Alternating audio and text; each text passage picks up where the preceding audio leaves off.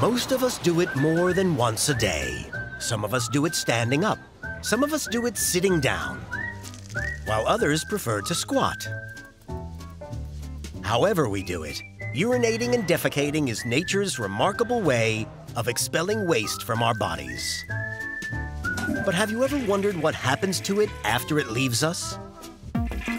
In many places across the globe, the journey of human waste is one which takes place along thousands of kilometers of subterranean highways, deep below our towns, cities, and countrysides.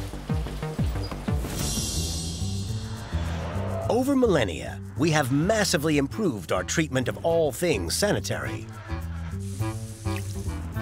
So how did we get from waste-infested rivers and streets... It looked disgusting. It smelled absolutely vile. ...to multi-billion-dollar poop chutes... It's the biggest project for the water industry that this country's ever seen. ...and state-of-the-art smart toilets. They're the most elegant, delightful, wonderful invention. And we all need one immediately. This is the slightly foul but mainly fascinating story of the evolution of sewers and toilets and the myriad ways they've transformed our lives.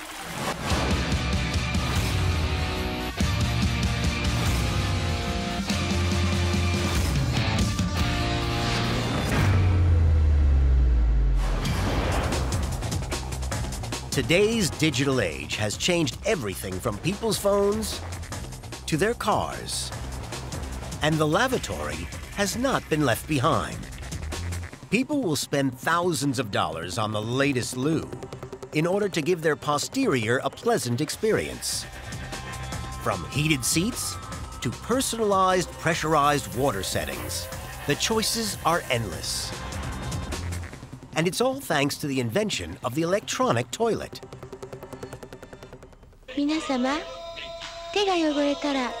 Following the release of this commercial in Japan in the early 80s, the shower toilet, or washlet, soon became a must-have item throughout the country.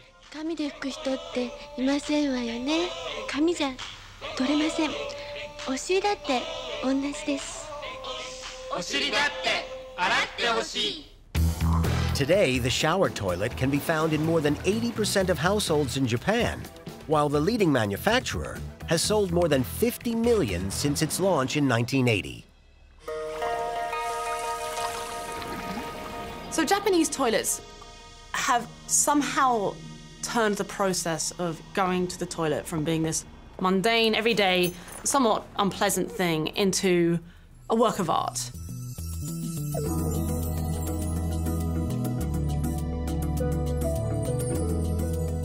And we even now have smart toilets that, connect to your iPhone via Bluetooth that, will remember your user settings. And so now you can get toilets that sense who you are and adjust the seat accordingly and switch the seat on so it's nice and warm. It has water jets that clean you from the front, from the back. It pulsates. You can adjust the intensity, the temperature of the water, anything you need. You can have deodorizing steam air drive for your butthole. You name it, it has it. These Japanese toilets are phenomenal. They come equipped with a self-closing lid, humorously known as the marriage saver. They can pre-save a playlist. It's like, oh, here comes Liv. I know that she likes to listen to rock music while she's having a crap, and so it's going to play you your preset playlist and have everything all prepared. I want a toilet like that. Whatever you want, it's got it. It's really quite incredible. Whatever type of toilet you have, in many places across the world, your waste will go on the same journey through a series of pipes and sewers, out to a wastewater treatment plant, and then into the river or sea. But before the age of high-tech toilets and complex sewer systems, the world of sanitation was a very different place. London, the 1840s. This bustling Victorian metropolis was home to nearly 2 million people, a figure which, thanks to the Industrial Revolution, had doubled since the previous century. And toilets in the city were taking the strain. At the start of the 19th century, people going to the toilet would be going to a privy, which was basically a small chamber either in the basement of your house or in the back garden with a wooden board with a hole in it. Once the excrement traveled through the hole, it would land in a cesspool. So a cesspool was basically the brick chamber for your waste. If you had no back garden, it would be in your basement, but otherwise you'd try and keep it away from the house because of the potential smell. No matter where you live in London, from the smallest house to the grandest abode, you are living on top of a big pile of poop. At the time, the only drainage system in the city was for rainwater. The task of emptying cesspools fell to individuals known as night soil men. Night soil was the polite way for talking about poo. And they were called night soil men because they were only allowed to operate at night, the point being that the sheer stink from this would be so objectionable during the day, you had to do it at night. So the waste would be taken out of the cesspool, put in a cart, and sold to farmers. But as the population increased, standards in cesspool emptying declined. It was a bit of a mess. There was no real organisation. And it would be dumped wherever anyone could find space, in wasteland, on the edge of the city, sometimes even in the River Thames. I can't imagine London was a particularly rosy-smelling place. In fact, it must have smelled absolutely awful. As the stench from cesspools permeated the capital, another grave issue was gripping London's residents.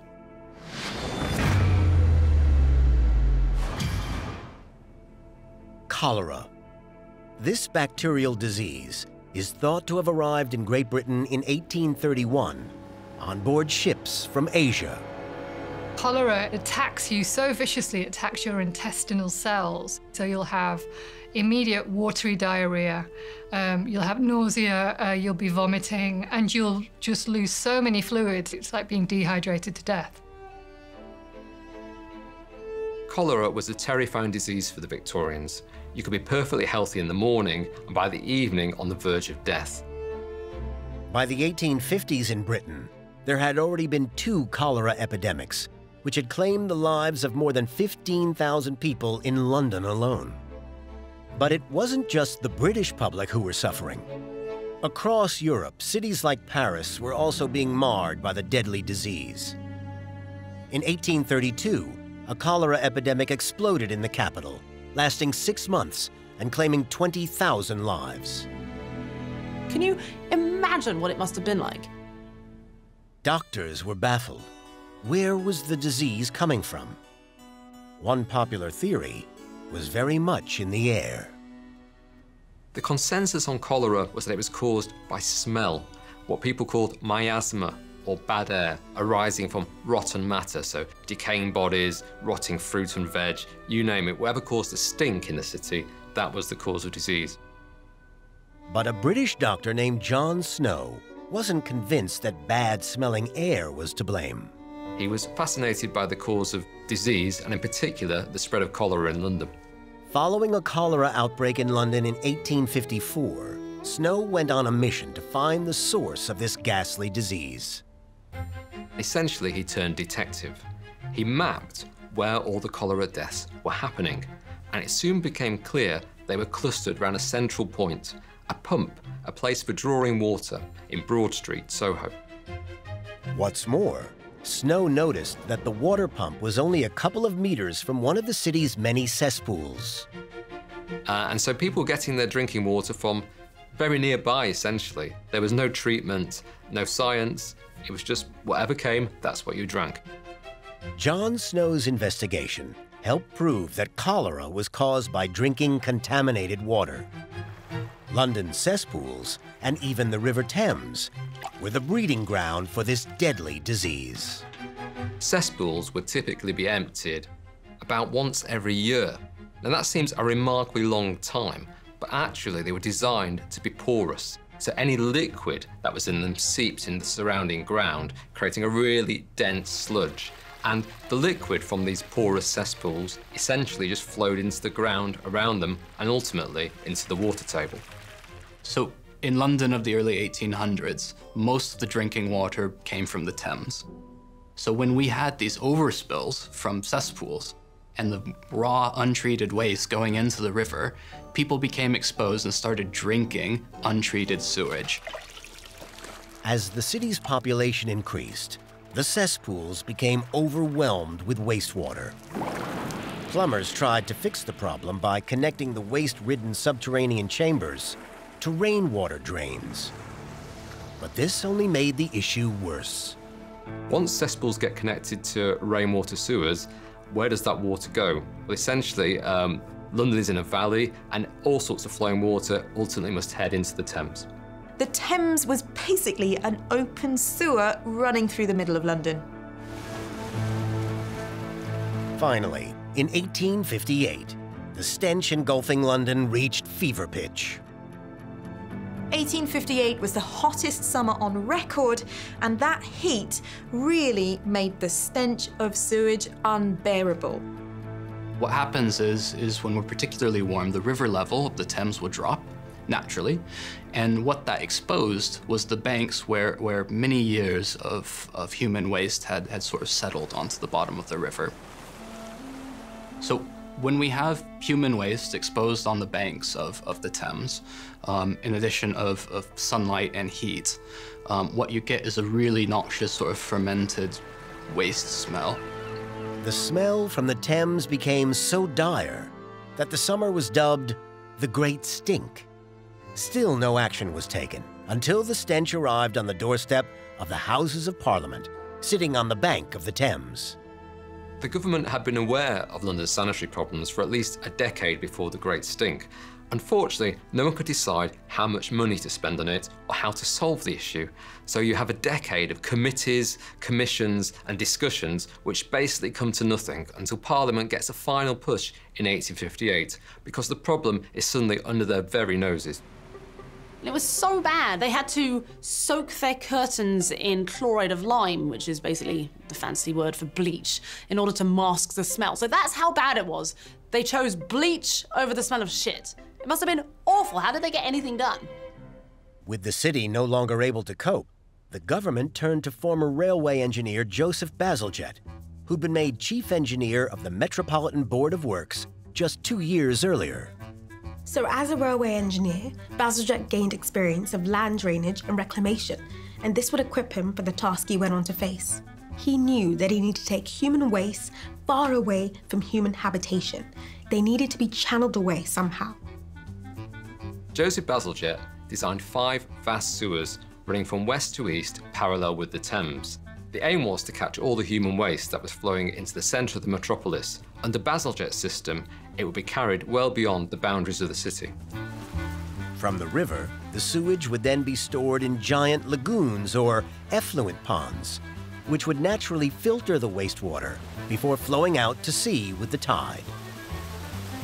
In 1859, work on the new sewer system began.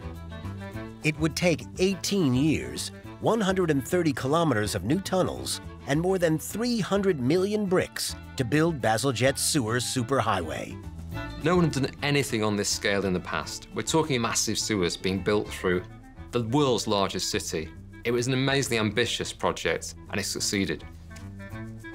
With the introduction of Bazalgette's groundbreaking sewer system, the stench of the River Thames soon became a thing of the past, as did the scourge of cholera in London.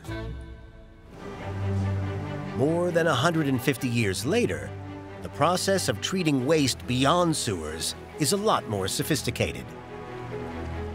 Gone are the days of Bazalgette's poo lagoons.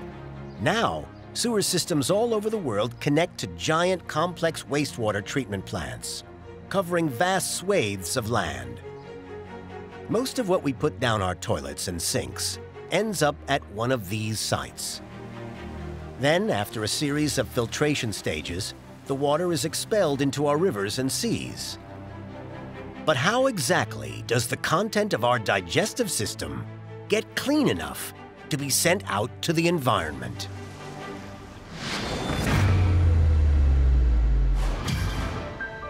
At Mogden Sewage Treatment Works in West London, Walid Janjua oversees the day-to-day running of operations. Telling people that you work at a wastewater treatment plant sometimes doesn't always go down well. A couple of years ago, I did this presentation to a few school kids, and I told them I work at a poo factory. Never did I ever think that I'd be working at a poo factory, out of all places. But I absolutely love it, honestly. Many people don't realise when you flush the toilet, where does all that go? When it rains, where does all that water go? Only until you come into the industry and you start looking into it as well, do you really give it full appreciation for the job that it is. Mogden Sewage Works serves more than 2 million people in the capital. Some of their waste travels over 30 kilometers just to get here. So everything that comes into a sewage treatment works looks like this before it's screened. Our screening process removes any solid matter that can't pass through a 6mm hole. After this process of screening it and taking out solid matter, it will come to our primary settlement tanks. Once it gets into our primary settlement tanks, it looks like this. In a primary settlement tank, gravity is our best friend. What you have as solid matter will settle to the bottom of the tank. It's scraped into the center of the tank. The liquid then passes over to our aeration lanes. In the aeration lanes, we pump in air to promote the growth of bacteria. That larger bacteria feeds off the smaller bacteria, pumps together. That solid matter is then able to settle at the final settlement tanks. Here, like the primary settlement stage, gravity helps the remaining sewage fall to the bottom of the giant tank. This sludge then undergoes a rather ingenious process, but more of that later. What comes over, what's left of that, is that clean water, which we then put out to the River Thames. This is a sample of what we send out to the River Thames. This here isn't actually safe to drink. To get this to a point that we can drink this, needs a few more stages. A totally separate process that we do in the business.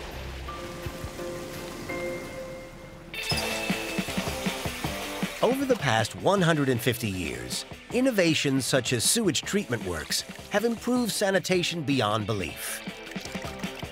But to truly appreciate just how far we've come, we need to go way back. Thousands of years, in fact. The oldest known sewer systems can be traced back to 2600 BC, when the Indus Valley civilization connected latrines to primitive street drainage systems.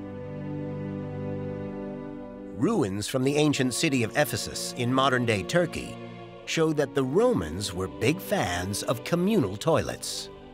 There's a fantastic example of a really well-preserved municipal toilet.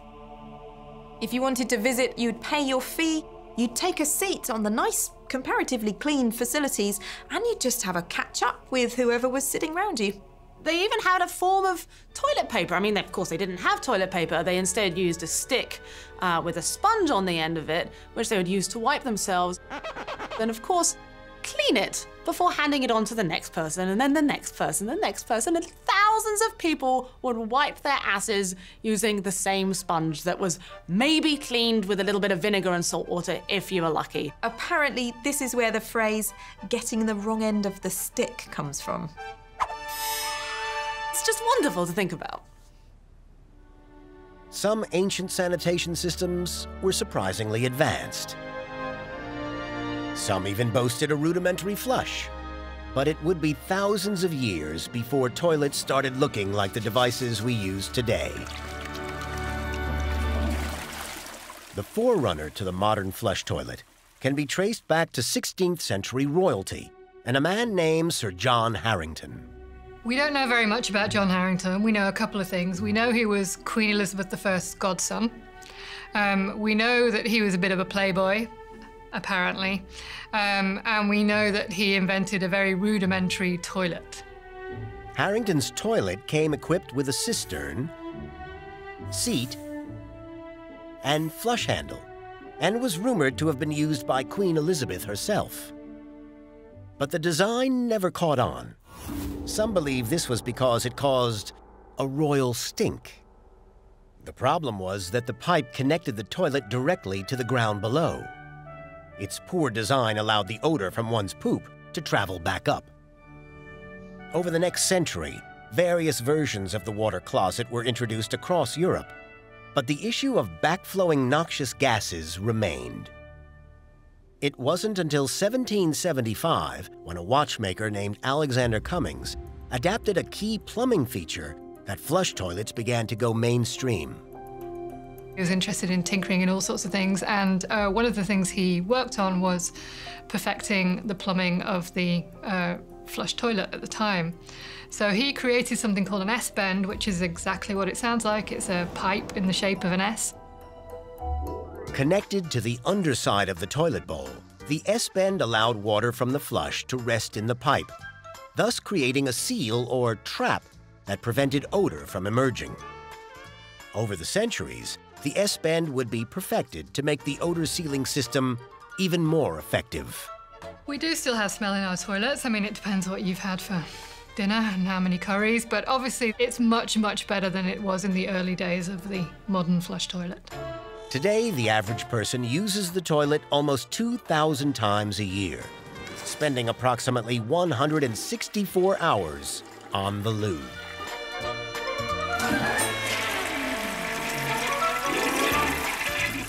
The toilet must be the #1 contender for the item that most people use multiple times a day, and yet so few people have any real understanding of what goes on inside of one. So how does a flush actually work? Great. So, can I phone a friend? Was it, do you pull a handle or push a handle? Okay. Flushing the toilet sets off a chain of events. When you press down the handle or pull the chain, that opens up a flush valve in your full tank of water over the toilet. And so water in the toilet tank drains into the water bowl, flushing away the effluent due to gravity. And then something happens after that. It's the cistern I can't get. Once the effluent is flushed away, the ball cock, which is floating on the top of the water in the tank, has lowered. And eventually it drops so far that it opens the inlet valve, which allows water back into the cistern. So the whole tank fills up with water again until the ball cock reaches the top. And as that flow goes to the top, the valve is closed. Job done. The tank is full of water, you're reset, and the toilet's ready for the next flush. Very simple, but genius invention. A genius invention it may be, but over the past few decades, all over the world, our flushing habits have become a bit crappy. Deep beneath our cities, waste is taking on a life of its own.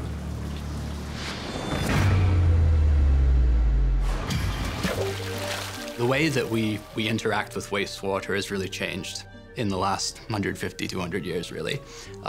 What we're putting down the drain didn't exist in the time of Bazalgette. We're putting baby wipes, nappies, condoms, tampons, syringes, even cooking oil down our toilets and sinks, and it's causing huge problems.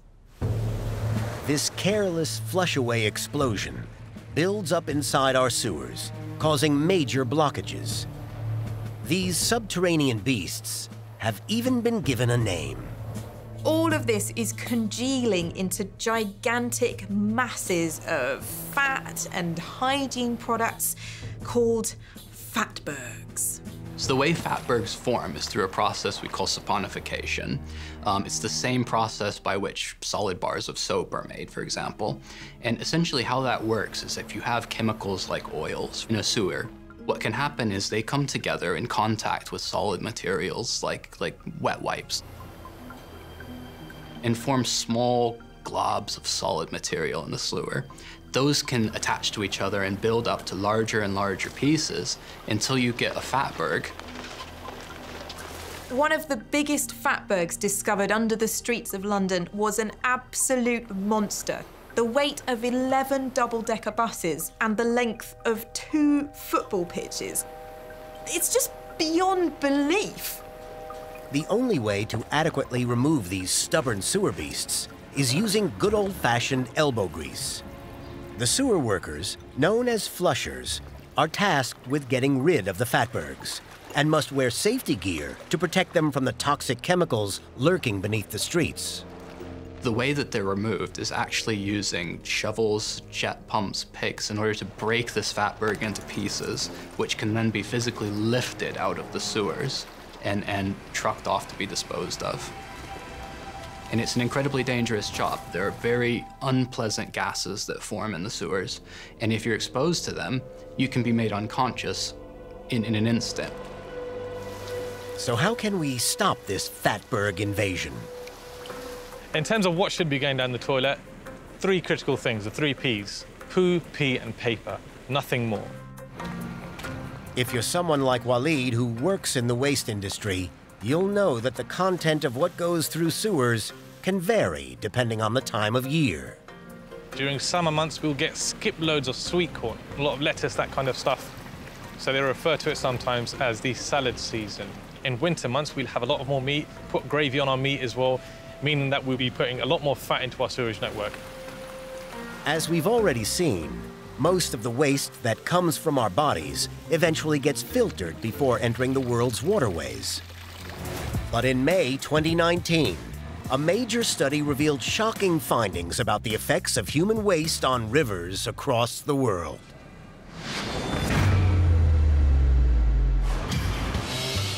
From the Thames to the Mekong, scientists tested over 700 rivers in 72 countries and found high levels of antibiotics used for a range of illnesses. They found that some rivers have concentrations 300 times the safe level of certain antibiotics. Things that we've taken to treat urine infections, skin infections, and other medical problems. That's bonkers. The way these drugs are entering our rivers is simple. The drugs are getting into our rivers by pee. We pee them out. These high levels of antibiotics flowing through our rivers could have major repercussions. Superbugs. If you ingest a chest infection antibiotic and then you pee, that goes into the sewer treatment system. Now, if that gets onto a river and that river has even a trace amount of bacteria that's resistant to that antibiotic, it evolves. Once a bacteria becomes resistant, it can actually share that resistance with other bacteria. The worry is that if enough of these bacteria become resistant to a drug, you can get a superbug that, renders an antibiotic ineffective, essentially. Currently, there's no solution to stop superbugs developing in our rivers. Well, it's a very difficult problem to fix, and it's one that's going to have to involve a mini multi-dimensional approach. So academics, government, we're going to have to come together and really think about the idea of how many antibiotics in the environment is actually safe, and how can we sort of reduce the amount of antibiotics without jeopardizing patient health. But it's not just prescription drugs that are causing a stir in our rivers and streams. Recent studies have shown that high traces of recreational drugs are also present in our waterways. It turns out that London sewers have the highest concentration of cocaine, but in Europe, Belgium, the Netherlands and Germany have the highest levels of MDMA. And also, studies have found that levels are higher at the weekends compared to weekdays, which is really no surprise. Whether legal or illegal, in developed countries such as the UK, these drugs travel through some of the most sophisticated sewage treatment plants in the world. But in a number of areas of developing countries like India, the way in which human waste is dealt with tells a drastically different story.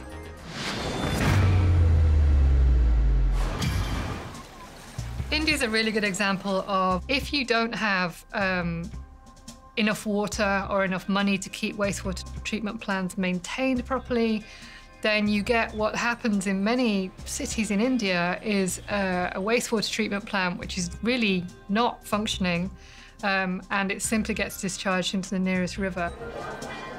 What's more, many communities use dry pit latrines. Similar to the days of Victorian England, people's waste collects underground or at the back of houses. Dry latrine is not connected to any kind of flowing water or a flush or any kind of drainage system. It's literally just a basic hole where excrement is collected. Without a proper sewage infrastructure, the task of emptying pit latrines and poorly operating sewers falls to individuals known as manual scavengers. Manual scavenging entails people going into the sewers and cleaning out the excrement by hand. It's such a dangerous job because people are going into these sewers via manholes and being exposed to harmful human waste, which must contain noxious gases and major clusters of bacteria.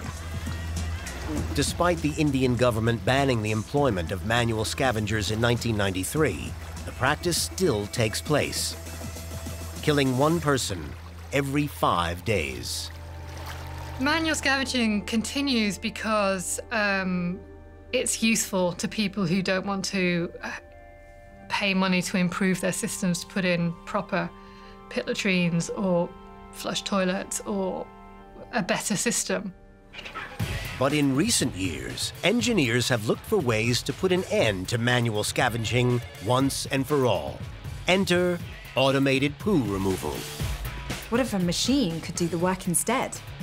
In 2015, a team of engineers got together to create a robot that could clean sewers so that people didn't have to. Named Bandicoot, its creators want to change manholes to robo-holes.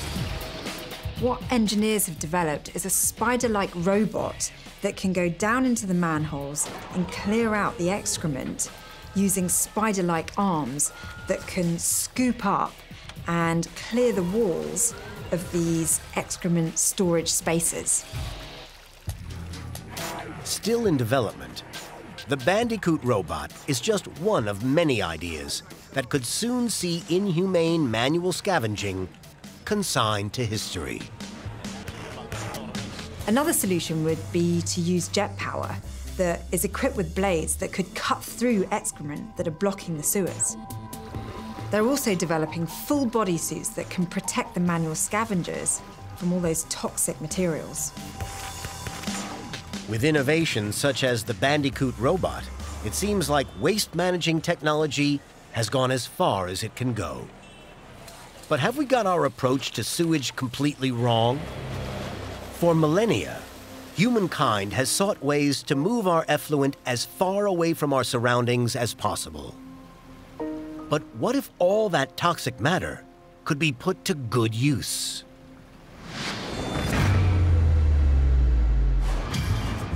As the global population grows and fossil fuels get depleted, our need for renewable energy is stronger than ever. You know, we've been using oil, gas, and coal to heat our homes, run our vehicles, and provide us with the electricity that we use to power all of our devices and almost everything we use in modern civilization. But first of all, there's only a finite amount of them. We're very quickly burning through Earth's natural resources.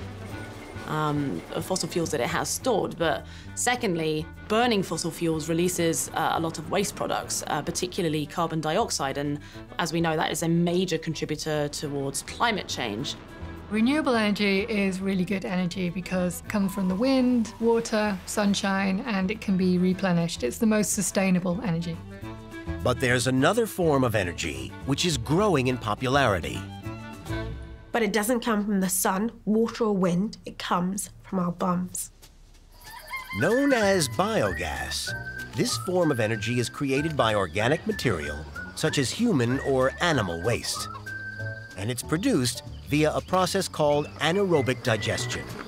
Anaerobic digestion is pretty much like a human stomach. So we eat something, it's in a closed environment, and we give off gas. Hopefully not in polite society. So an anaerobic digestion works like that. You put sewage in a contained environment.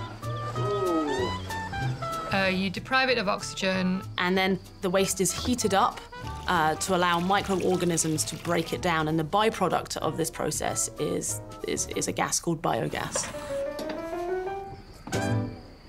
Today, this powerful poop is used to run a number of living and working environments across the globe. And the best thing about this process is that it can be done on a number of different scales. You can have these sort of small-scale tanks for everyday domestic use, and then you can also have these huge ones that produce energy on an industrial scale. So at Mogden Sewage Treatment Works, we've got 16 anaerobic digesters. We have sludge that sits in these tanks. We heat it to about 38 degrees. What comes off that, the byproduct of that, the methane, gives us the ability to be able to generate almost 1 gigawatt of energy, powering almost 80% of our site. Despite biogas currently being more expensive than other forms of renewable energy, costs are predicted to come down in the future, and industries all over the world are embracing waste to tackle a global issue. Prisons in Rwanda, buses in Sweden, supermarket trucks in England, millions of houses in China. It's really amazing. But back in London, an old waste problem is once again rearing its ugly head. Joseph Bazalgette's groundbreaking sewer system is under strain.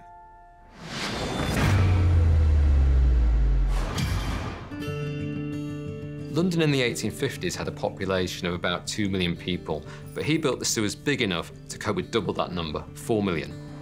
Today, however, the city's population is approaching the 9 million mark, and this is taking its toll on the capital's sewers. The problem is they're just not big enough to serve the population of London, which is continuing to significantly grow. What happens when you have more people? Well, you have more poop.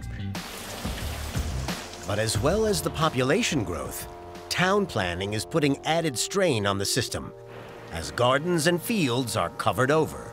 As you can see, it's raining quite heavily right now. Back in the day, what would happen, we'd have a lot more green spaces. Rain will get soaked up into the ground. Nowadays, with population increase, with the amount of concrete that we've got, the amount of tarmac that we've got out on the surfaces, rain has nowhere to go. It will soak up into our sewers and our sewage treatment works have only got a certain capacity. So now we have a greater volume of water in our sewers than before. The sewers just really can't cope. There's so much sewage and rainwater getting into the system that it just overwhelmed. As a result, an average of 300 Olympic swimming pools worth of raw sewage flows into the Thames every week. That's a lot of crap to deal with. But at the start of the 21st century, Bazalgette's successors were given the green light for a radical solution: a brand new super sewer under the River Thames. Known as Tideway and running alongside Bazalgette's original sewer system, it will intercept, store, and transfer waste away from the river and into the existing sewage treatment works. We're building on to his original sewer. We're catching the flows where it would have dumped into the river. We're dropping those flows straight into a tunnel and dropping it back into the same sewage works that Bazalgette did. Running from Acton in the west of London to Newham in the east. Once complete, the tunnel will be 25 kilometers long, up to 66 meters deep, and 7 meters in diameter, wide enough to fit 3 double-decker buses. It's the biggest project for the water industry this country's ever seen. This will be a sewer superhighway. To build the tunnel, more than a dozen shafts have been sunk into the ground. Giant tunnel boring machines were then lowered, which excavated the ground with rotating disc-shaped cutter heads. As the machines bored their way through the soil, prefabricated concrete segments were simultaneously fitted. Meanwhile, thousands of tons of dirt were removed via a conveyor belt and then taken away by barge along the River Thames. We've got several main challenges in building the sewer in London. One, we're working in a very, very busy city. We've got to tie into all the old Victorian infrastructure. We're in some of the most iconic parts of London. And our biggest problem is the land just doesn't exist where we need to build it. So we've had to build out into the river to create our own land to be able to construct our shafts and tunnels. We're also tunnelling deeper than anyone else has in London. The tunnel is due to be finished by 2024. Once complete, it will bring much-needed relief to Bazalgette's sewer system. London will benefit massively from the Thames Tideway Tunnel. It's going to be a game changer in the way that we look after and we process wastewater across the whole of London. Without proper systems in place, the task of dealing with what happens down below can be a messy process. But have you ever wondered what happens above Earth when it comes to our sanitary needs? Since the middle of the 20th century, achievements in space exploration have prospered beyond belief. From the first satellite in 1957 to the first man on the moon in 1969, space exploration has grown exponentially in the last 60 years. We've got the International Space Station that's continuously inhabited by astronauts that are always conducting research. And we've got commercial companies that are constantly pushing the frontiers of space tourism. Space expeditions may have come along leaps and bounds, but the issue of relieving oneself in microgravity brings with it some anatomical complications. So what happens up there to our business down there? Going to the toilet in microgravity is pretty hard because you don't have that direction that gravity gives you to make everything sort of flow in one contained direction. It basically means everything can go everywhere. In the early days of space travel, when nature called, astronauts relied on a rudimentary selection of accessories to expel their waste into. For peeing, astronauts had a pee catcher, which basically looked like a giant condom. Pooing was even more tricky because they would use a plastic bag that contained a 1.5-inch opening that had an adhesive seal that stuck to the astronaut's bottom. Once the astronaut had defecated, the contents of the plastic bag had to be mixed with a germicide to avoid the buildup of noxious gases, which, if left unattended, could explode, and I wouldn't want to be in the firing line of that. Since the 1960s, as space expeditions grew more challenging, so too did the need for proper waste management. With the era of the space shuttle, space missions were getting a lot longer. We had more female astronauts who have slightly different needs than male astronauts, and so they really did realize that the solutions they were using at the time were not going to cut it, and they needed to invent space toilets. Over the decades, space shuttles were adapted to include a small room and toilet in which astronauts could go for a number 1 or 2 in relative comfort. So efficient is the toilet on board the International Space Station that in 2015, a rare tour around the space laboratory's inner workings was given by Italian astronaut Samantha Cristoforetti. Hello, and welcome to the toilet of the International Space Station. Let's say you're up here on ISS and you need to go to the restroom. First thing you want to do is grab this piece of equipment and turn this rotary switch 90 degrees to the open position. What that does is it turns on a fan, which creates a suction effect in this hose so that you can use this yellow element for your number 1. For number 2, the principle is actually exactly the same, suction. We have a solid waste container here, and on top of it is this seat. And the solid waste container is connected via this hose to the same fan, so that, again, the same suction effect allows you to do your number 2 in weightlessness. And in fact, there is a bag in there. It looks like this. And when we are done with our business, we close the bag and we push it down into the solid waste container. And then, of course, as a courtesy to the next person, we put a new fresh bag inside. The solid waste container gets changed when it's full, which is roughly every 10 days for a crew of 3 people using it.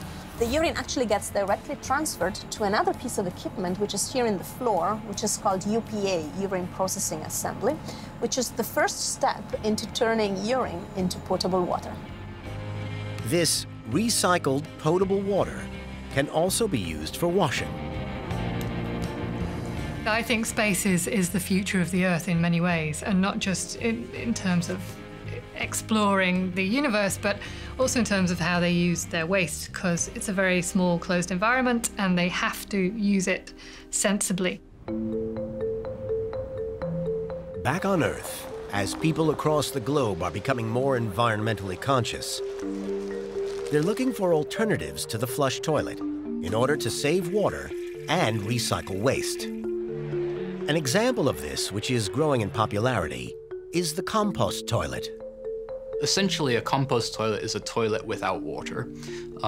The waste will be directed into a tank with sawdust or some solid material, and essentially natural bacteria will break down the waste into sort of sediments in soil. That waste then can be used for agricultural purposes as an agricultural additive to help grow crops. It can be used for heat, and it can be incinerated as well. Meanwhile, the need for alternative waste systems in developing countries has also become a global issue.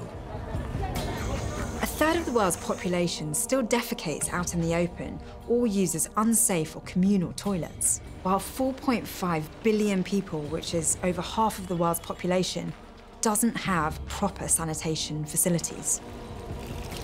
At the same time with this crisis going on, it's kind of mind-blowing that we have these smart toilet systems and complex sanitation solutions being developed in other parts of the world. With death and disease rife in countries with poor sanitation systems, organizations all over the world are developing waterless toilets to help improve the situation. You have the Bill and Melinda Gates Foundation, and they have the Reinvent the Toilet Challenge. And this gives grants to research teams to come up with new ways to look at toilets for the developing world. Use these balls to carry the pee and the poo through the system. Public figures are even drawing attention to the crisis using unorthodox methods. Is a container of human feces. He held up a jar of shit, and I've seen the clip, and it wasn't even composted shit. It was, you know, pretty fresh. And that's what kids, when they're out playing, they're being exposed to all the time. There are groups of scientists that are working very hard to develop water-free toilets. And I think it's a great way to actually bring a toilet into a place that's not connected to a sewerage network. And it will open up access to safe indoor toilets for a majority of people if it's successful. One example of a waterless lavatory is the nanomembrane toilet, developed by a research team in the UK. The flush is initiated by closing the lid. Once the lid is closed, the liquids and the solids are separated. The solids are turned into pellets through a combustion process, and the liquids are purified and can be used as water for irrigation, for example. So what's in store for the future of the toilet? I think the flush toilet is an astonishing device and has probably saved more lives than many, many other medical advances. But you don't need water to have a safe way of disposing of excreta. The flush toilet is not necessarily the be-all and end-all. It really isn't, and it's time to question whether we can't do better. Over hundreds of years, as the world's population has grown and medical discoveries between health and hygiene have been made, humankind has adapted its sanitation systems to keep up with an ever-changing planet, bringing us high-tech lavatories, super sewers, and state-of-the-art water treatment plants. In some areas, there may still be a long way to go, but if innovations such as sewer cleaning robots and waterless toilets are anything to go by, the future of human waste is looking rosy.